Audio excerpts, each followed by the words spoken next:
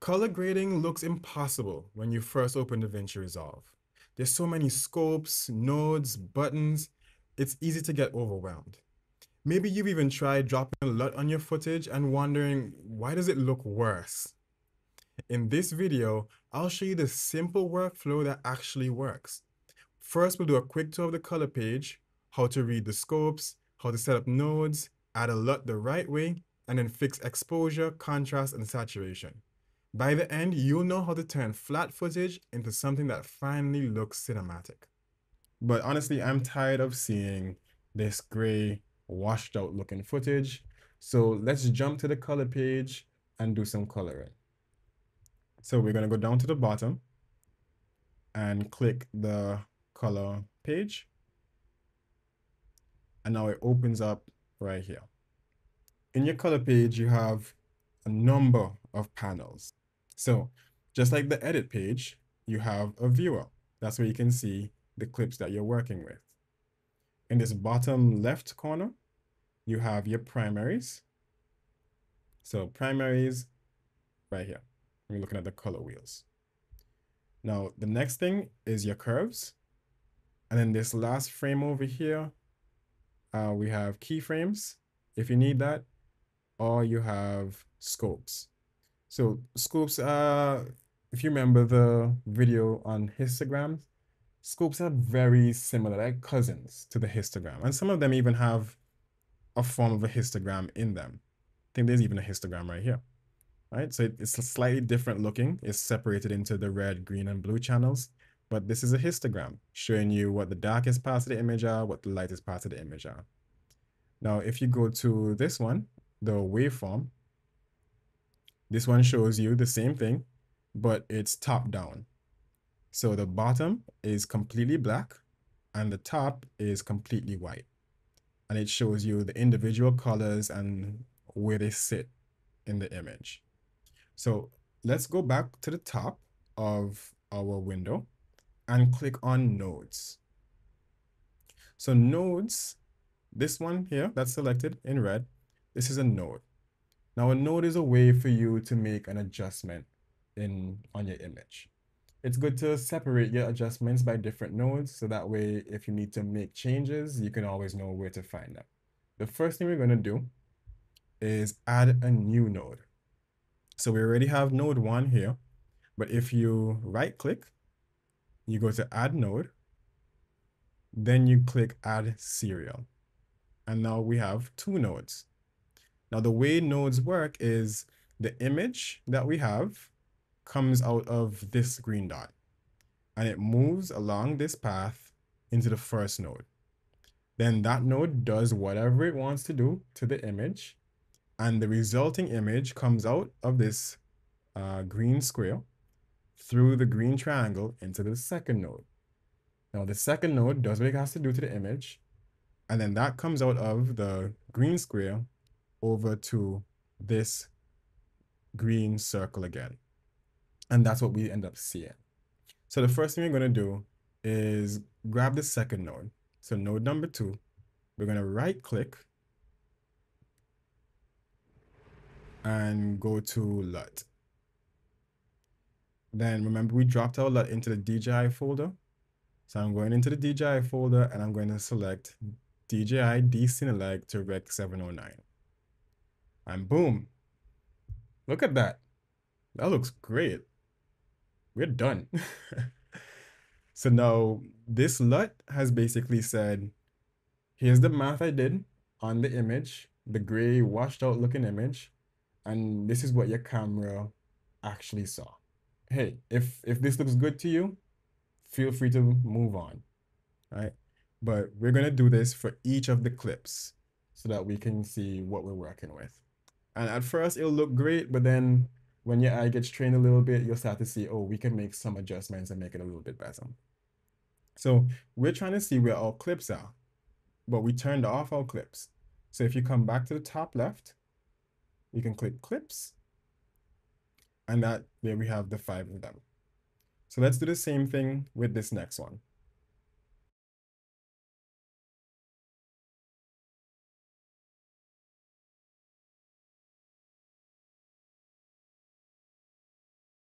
Great. So now we have all of our clips with the LUT applied. Now, if you go back to this first one, you'll see that it's black. Just remember that's because we did a fade in. So the clip doesn't really show up until a few seconds into it. So taking a look at our scopes, you can see we have a pretty good balanced image here. We have a lot of details, a lot of colors, and they're fitting, nothing's hitting the ground of the waveform. And we do have something hitting the top. Now you see how this top line has some white here, but if you come over to this side, there's no white. That's because on this side of the image, so these go from left to right. So anything on the left side of the image is over here. Anything on the right side of the image is over here. So there's no bright spots on the right side of the image. That's why the line isn't white over here. But we do have bright spots here, and that's when it's being clipped. So if you look at the sand, it's being clipped. It's starting to go into that danger zone where it's almost becoming pure white. So we don't want that. We want to protect our sand. So we're going to go back to node 1, and we'll try a couple different things and see which one works best. So we know the whole image is sitting in this range, so that's nice. But let's see what happens if we move the offset down. So we're going to move our offset down until we slew right about here, we stop having the clipping at the top. So the image still looks pretty decent. We start to go down and start to touch this line, maybe in the shadowy area here. But overall, it's not too bad. Let's reset and try a slightly different one. So this one is called gain, and this is responsible for controlling the highlights of the image, or the brightest parts of the image. So if we turn this dial down on the gain, you can see that instead of moving the entire image, it kind of just brings the top part down more than anything else. See, even the bottom here doesn't really move that much. So if we move the gain down, we've achieved a slightly nicer effect. Now, to see the difference between what you just did and what it was before, you can click on the number of the node. So if you click the number, that's what it was before. You see how the node's grayed out? If you click it again, that's where it is after. So we've lowered the brightness of the top part of the image, and we've gotten it back under control. So now our sand isn't completely white. Let's jump over to the next one. Let's move on to the next one. So this one is clearly darker. You can see at the bottom of the scope, we're hitting the bottom. So let's grab the offset and pull the whole thing up. And we're watching the scopes, and we're just having some of the fringes below that line.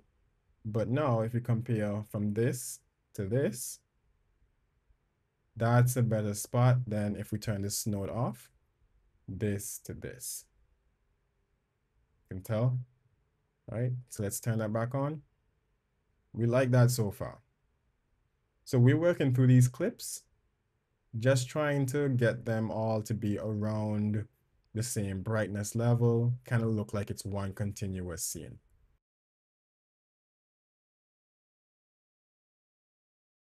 So let's go back to the beginning. Let's jump to the middle of this clip here. So now look at the colors in this. Look at the colors. Look at the difference in the brightness as well. We have this really bright sand and this really dark area. Not really, really dark, but darkish area. Let's see if we can make this look more aesthetically pleasing. So there's two controls in your primaries. One is the contrast here, and the other one is your saturation down here. Now in your contrast, what it does, it separates the bright ones, the bright parts of the image from the dark ones. So if we click on the box and drag to the right, we're adding contrast.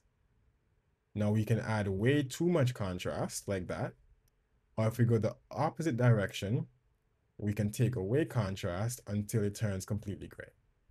So we want something that looks nice. So in order to reset a tool, almost every tool resets by double clicking on the name. So this is where we started. Let's add a little bit of contrast to the image. And you want to go a little bit too much and then bring it back. Just bring it until it feels natural. I think right about there is good. Right? We've introduced a little bit of that clipping, but that's okay.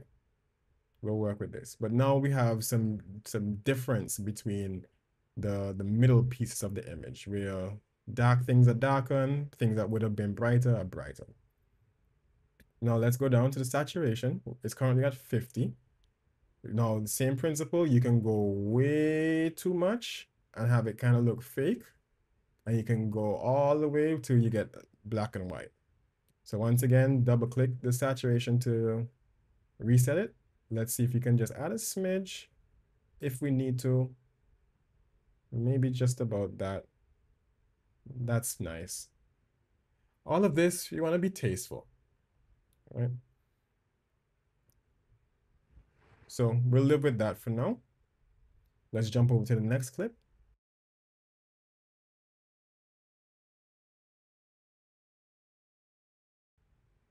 Now let's take a look at it from the beginning. And what we're looking for is we want to make sure that there's no crazy jumps between the different colors in the image, where one image is very saturated and then the next one isn't, or one image is very contrasting and the next one isn't. Want to feel like this was the exact same point in time, even though these clips were shot maybe within an hour apart of each other or more. So let's play it from the beginning.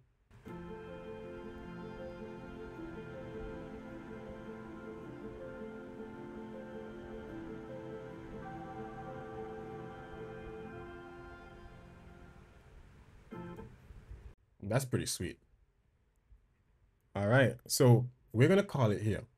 Color grading does not, like, you can do too much or you can do just enough. We're gonna do just enough. So we like that. Ready for your videos to sound as good as they look?